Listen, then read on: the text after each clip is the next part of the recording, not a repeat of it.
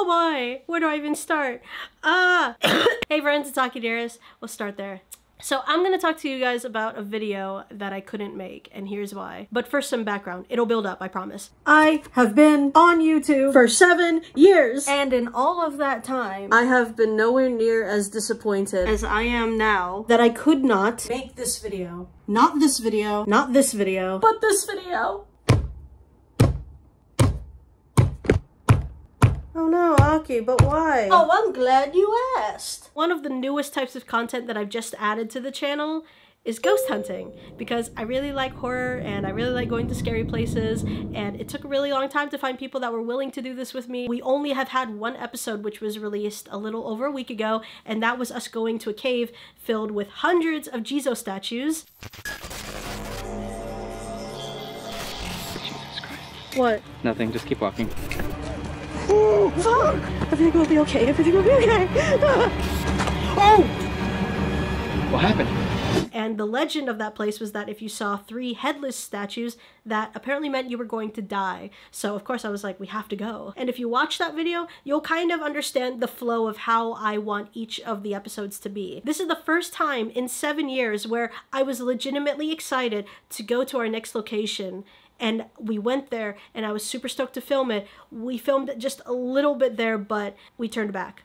We couldn't do it. And I'm going to tell you why. The short of it is that a lot of stuff happened and we got too scared and it was unsafe and we literally just could not do it because a lot of shady things had happened up there. I don't know if it was our paranoia getting the best of us. I don't know if we actually stumbled across something while we were filming. So from this point onwards, everything I'm going to tell you is the God's honest truth, and I know that there's no way I can get you to believe me, especially when it comes to story time and ghost hunting videos. If there's any kind of content on YouTube that is so quick to get dismissed as being fake or staged, it's apology videos, it's prank videos, and it's ghost hunting videos. I am a consumer myself, and there is a very little ghost hunting content that I can consume on YouTube. This location that we went to is almost 3 hours away from where we all live. This location is called Arai's house.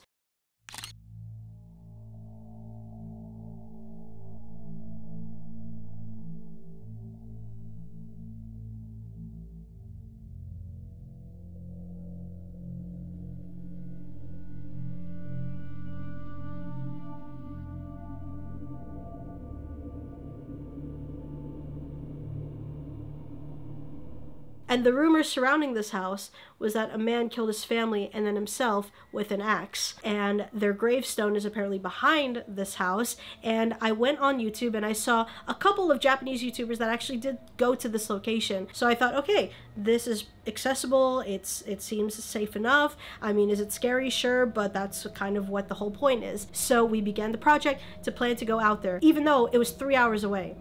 And all I can say is that if you're not going to believe me, why would I travel 3 hours away to go to a location to only take a few photos, to take a few videos to come back with for only a story, when I've already made a full-on video of me walking through a forest? Okay, so we went out there. We were in the car. We got there at around 2 a.m. and we were going through some of the oldest and shadiest neighborhoods, and there were no lights. The only light source that we had was the front of our car and our bright futures ahead of us. Then we have to spiral up a mountain. We're driving along the cliff. It was really scary. There wasn't a single car that was going up here. Not surprised, because there is absolutely no reason to go to this location.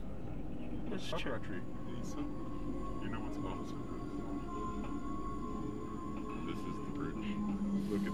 This is the one, is it? Wait, is this actually Richter's Bridge there? No, this is the, Oh my god. Okay, hold on. Wait. Oh, they put massive nets up there. Yeah, I guess they already were trying to fix the problem by putting these nets up. they actually have like the phone number there for the suicide hotline.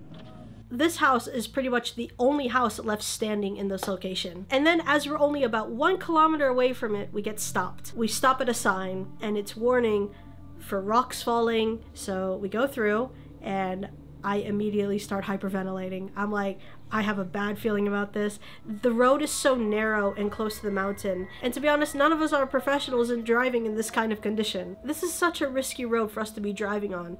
But we keep going and then we stop because I see this shadow in front of us. This huge shadow that looked like a bear, and we all saw it, and it was an animal. This animal, I thought it was a bear. I was convinced it was a bear. And it just kind of stared at us the whole time, and it wasn't a deer. We found out later that it was a kamoshika. Oh my god, Aki, so dramatic. You built all of that up for a little kamoshika? I know. By the way, kamoshikas are pretty chill. At night, it looked a lot more terrifying, but they're actually pretty chill. They're pretty much goats, and the body definitely looked like a bear or a wolf when I saw it. Keep in mind that this is like 2 in the morning. I'm going to a haunted place. We are driving on like the most narrowest road in the mountains to God knows where we are in Japan. So if we die, that's it. So you can imagine that my brain is very good at convincing me that things are a lot worse than they actually are. My brain is very good at telling me that everything around me is going to kill me. So when I see an animal that I've never seen or heard of before in my life, and it's right in front of our car just staring at us, yeah, you can bet that the first thing I'm thinking of is, ah! It's very important that I had to share this in the story, because now you know where my mentality is right now. Alright, stick together. What? No, keep it how on. much time is good? This is it. Oh, it's smaller than I thought. Yeah, look at how it bends outside. But at the same time, it's kind of cool. It's like, it's close. And there honestly might have been some people or a person that was going around there, because there was a pot that was sitting there that looked honestly pretty new. There was a children's book that looked like it wasn't too old. It just looked like it's been damaged by the weather. And there was just some signs that there had been people that were there. Some random pot. Alright. Remember, keep an eye out. Oh, look at that. Wait, what is this actually? Keep watching. Looks like a children book. I'm more paranoid of other animals that were residing in there. So a few of us decided to go check around the area. We had bear spray, we had a knife, and that was pretty much all we had. I'm not really suited for wildlife survival. I don't think the others were either. I guess you could say we were a little bit unprepared for what we encountered. Call it paranoia or whatever, but there was this rustling, this really loud rustling that was coming closer and closer and closer to the group. Yeah. Nothing. Safe. Safe? Oh, I heard that. Over there. Yeah. On that side. Shine over there. Should we back up? No, we're still good. And we couldn't see anything. I was so scared that I actually had to go pee. I went to one of the trees. I was like, guys, just stay here. Don't look. I have to go pee. Son. What? She's peeing. And as I'm peeing, I can hear the rustling getting closer and closer. And I am peeing as fast as I can! I don't know if any of you know the horrifying feeling of pissing while being scared and hearing something coming towards you in the middle of the night near a house that is said to be haunted. There was just so much stuff going through my head. We heard this really loud whistling. Very well. Okay. Yeah. Let's not put the radio set. Let's go. Oh. Let's walk. Jose, you walk? Yep. Something.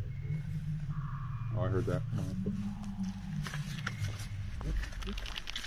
Hold on. Don't walk. What?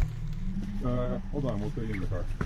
We don't know if somebody is actually maintaining the area or if someone saw us. If it was a bird, then goddamn, that bird must have had a megaphone or something. But that also kept coming closer and closer. And with the rustling coming closer and closer. There was one thing we knew, and that was if there's no ghosts around here, there's some shit around this area that we don't know is here. One thing we knew is that this place was too dangerous and this video couldn't be filmed. And by this point, when we made that decision, it was already like 4 or 5 in the morning. I couldn't even express how like upset I was that we went through all of that. And by the time that any of us got back home, the whole trip itself took 12 hours. That was way longer than we wanted. It's because we were in an area that we had no idea where we were going. We were running out of gas. We were so unprepared for this video, and it actually bummed me out. But if there's anything about the series that I know, is that I should come more prepared next time. We should get probably a local to go with us.